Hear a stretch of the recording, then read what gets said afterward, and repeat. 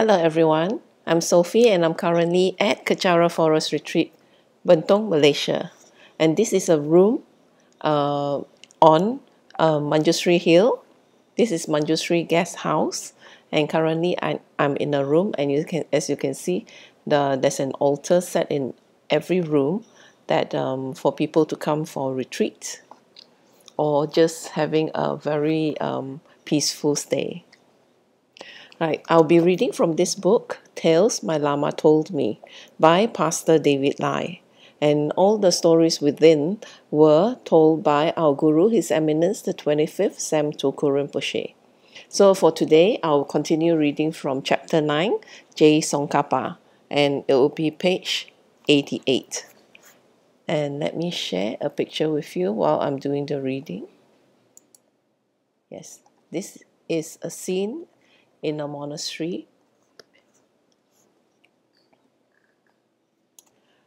Okay, page 88.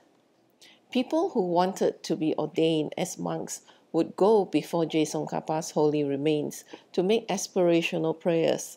Their prayers would be a fervent wish that they would become an excellent monk or nun, and that they would be able to uphold the Dharma and practice well.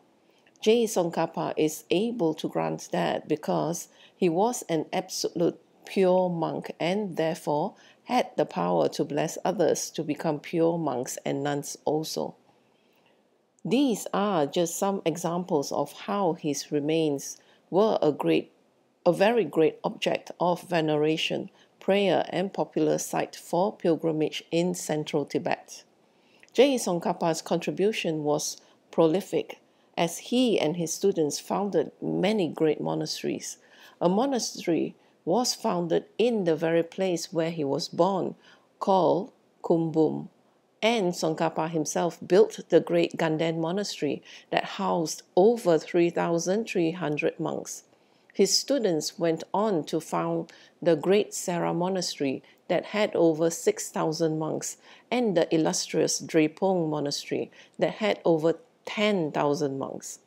Tashi Lumpo was later built by the earlier incarnations of the Dalai Lama, which later became the seat of the Panchen Lamas. Another student went on to build the great Amdo monastery, Amdo Tashikil, and the great tantric colleges of Gyume and Gyuto that practiced only Tantra. Hundreds of monasteries were ordered to be built by Tsongkhapa and his disciples. Monasteries like Sera in South India continues to flourish with over 6,000 monks today.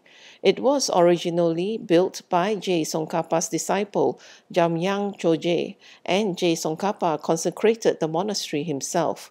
He preserved the holy Dharma by opening many monasteries, teaching not to an empty temple, but by propagating the Vinaya or monastic vows and commitments to thousands upon thousands of monks and nuns.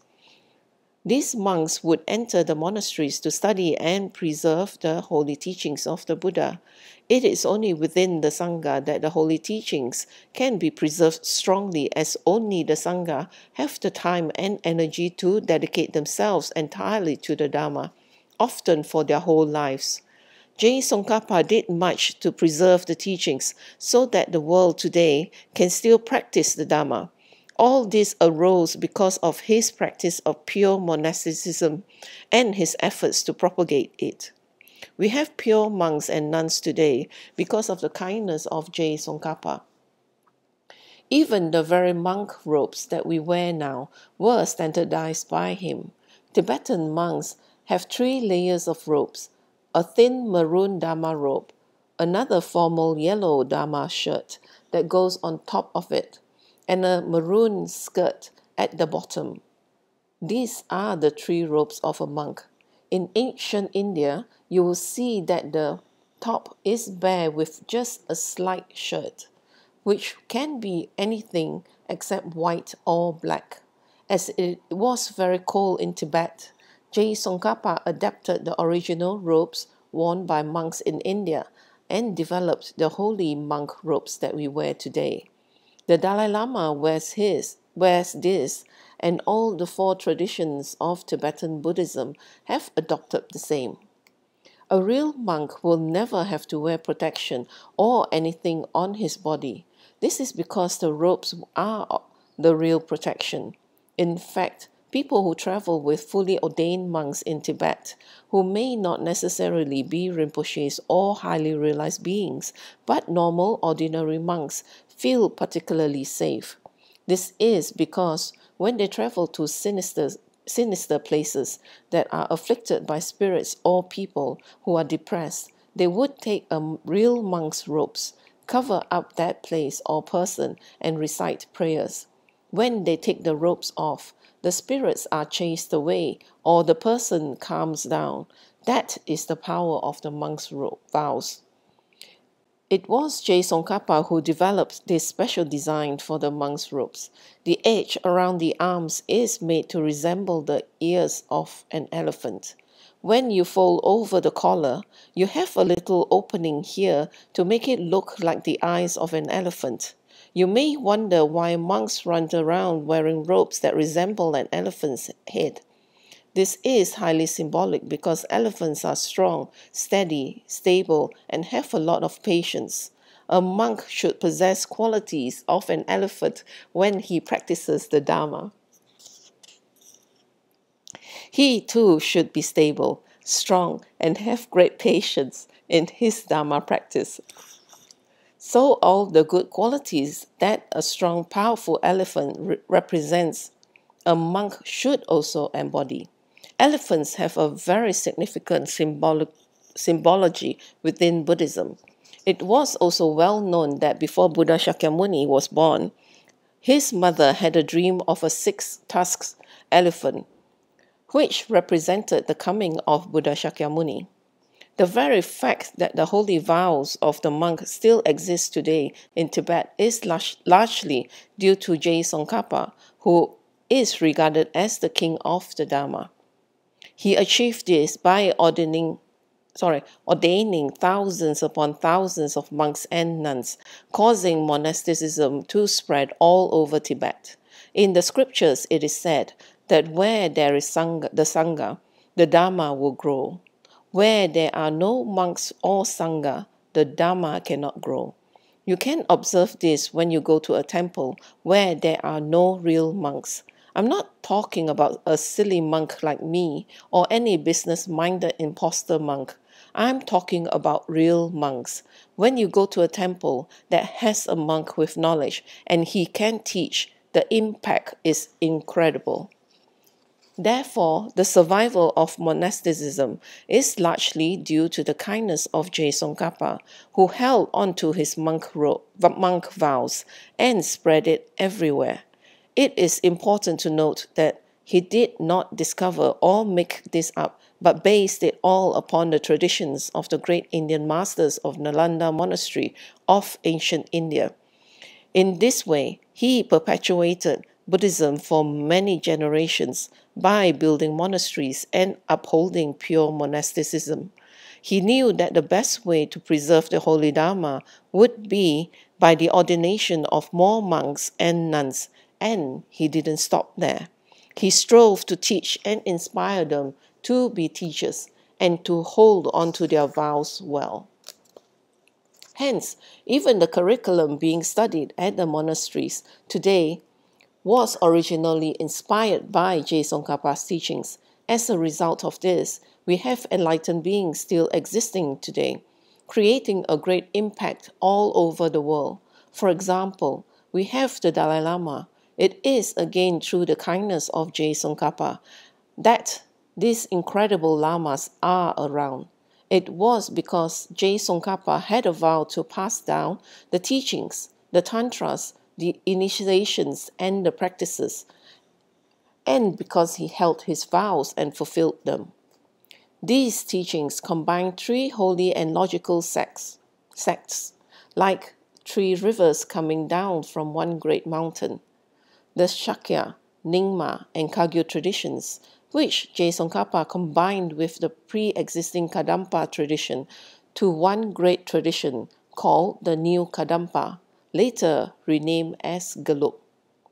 So, if you like Tibetan Buddhism or any of its forms, you would be practicing it all within Je Tsongkhapa's tradition, because he literally combined all three aforementioned traditions into one, Gelug. In that way also, you would also be practicing all three great schools of Buddha's teachings, Hinayana, Mahayana, and Vajrayana. This ultimately means that when you practice Je Tsongkhapa's tradition, you are actually practicing all forms of Buddhism that exist in the world. Hinayana as practiced in the beautiful Theravadan tradition, and Mahayana and Vajrayana as practiced in Northern Buddhism. You would be practicing the three main lineages that originally came from ancient India and are still alive today. The incomparable Je Tsongkhapa had many gurus from all three traditions that were combined into a single tradition. So, when you practice the Gelug teachings, you are practicing the synthesis of Hinayana, Mahayana, Vajrayana, Kadam, Shakya, Kagyu, and Nyingma. It means that it is a really concise and complete spiritual path. Therefore, a Gelugpa practitioner who follows Je Tsongkhapa's teachings and lineage must especially respect all other denominations of Buddhism. You will never ever see a real Gelugpa Lama criticize another denomination of Buddhism. A follower of Je Tsongkhapa's tradition should never be biased towards others, nor ever make any negative distinctions between the different denominations of Buddhism.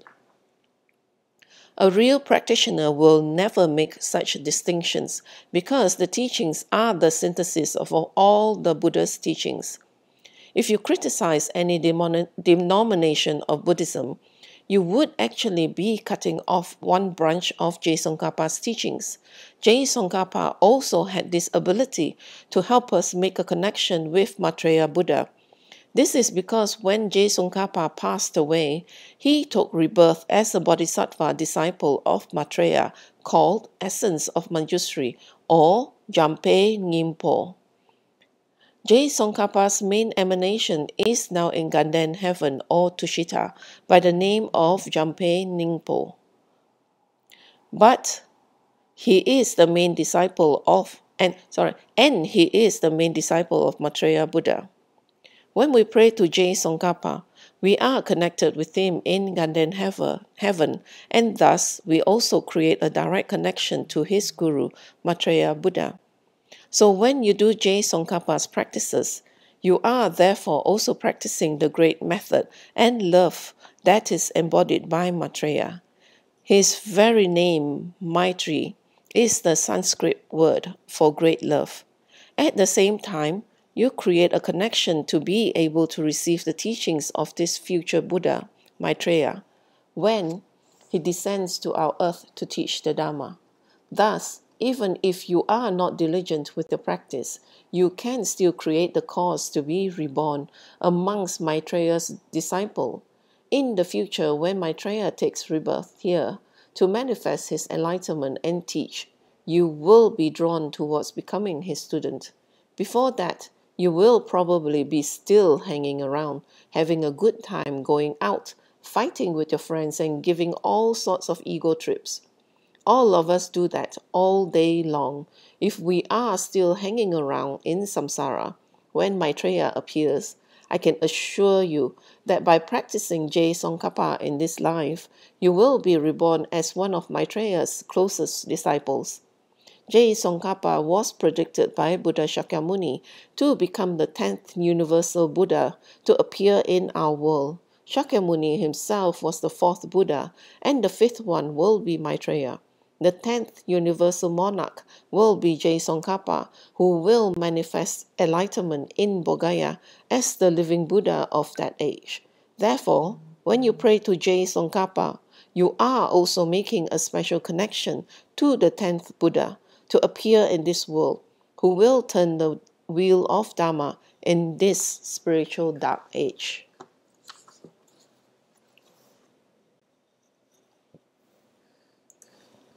And that is the end of my story on Je Tsongkhapa. And so, as Rinpoche shared, we should at least propitiate Je Tsongkhapa's practice, that we have a strong connection with the coming Buddha Maitreya. And also, as Je Tsongkhapa was predicted to be the 10th Buddha, if we are still in samsara, then we will also make a connection with the 10th Buddha, who is Je Tsongkhapa. And as you can see, when you are diligent in your practice, and as the effort that Je Tsongkhapa has put into his practice, then one is able to gain attainments. And so don't lose the chance. Life is short, as Rinpoche always says. Well, thank you for sharing your time with me. And now we'll end this with a completion dedication in Tibetan. Jangjo Senjo Rinpoche, Makepa Namge Yushi, Kepa Nampa Mepayang, Gone Gondo Pewasho, Tony Toa Rinpoche, Makepa Namge Yushi, Kepa Nampa Mepayang, Gone Gondo Pewasho, Daso Jini Sapagewa di Tanandroa Guna Kampada, Jepa Jesu no Santrapai, Tamping in Porin to Sa Sesho, Kewa Kuntu Yanda Lamada, Dramecho Kipala no Joji, Sadam Langi Yaterazone, Doji Changing Opangotus, Gewa di Yoduda, Lama Sangyodrione, Drewachikia Malopa, De Sala Kupasho, Joki Gal Tsongkhapa, Chosunam Papewala, Geki Sama Siwadang, Tunki Malu Sawasho, Dadam Sengye Dosunda, Drewe Songi Latene, Gewala Santrapai, Tampayo Riva, Gyushi, Ni Modele Sendele, Ni Migonyandele Shin, Nisintatu Dele Pel, Conchusungi Jingilo, Conchusungi Ngoduso, Conchusungi Trasi Sho. Jesu Lama Kusin Rapting Ching, Nam Katrini Chochuke Pada, Losam Tempe Drome Sapsungi, Droe Munsa Tatoni, Gyushi, Gangri Rawe Kowe Shingamden, Pendan Dewa Malu Guin, Charan Sit 110 Get So Ye, Shapeshi de Paru Den Gyushi, Home Tomping Otru Malupa, Den Dala Salduso, Kodan Dempa Long Shot No, Kepa Soshik Cell. Thank you again, and please do join me for my next sharing. And we'll be doing a new story.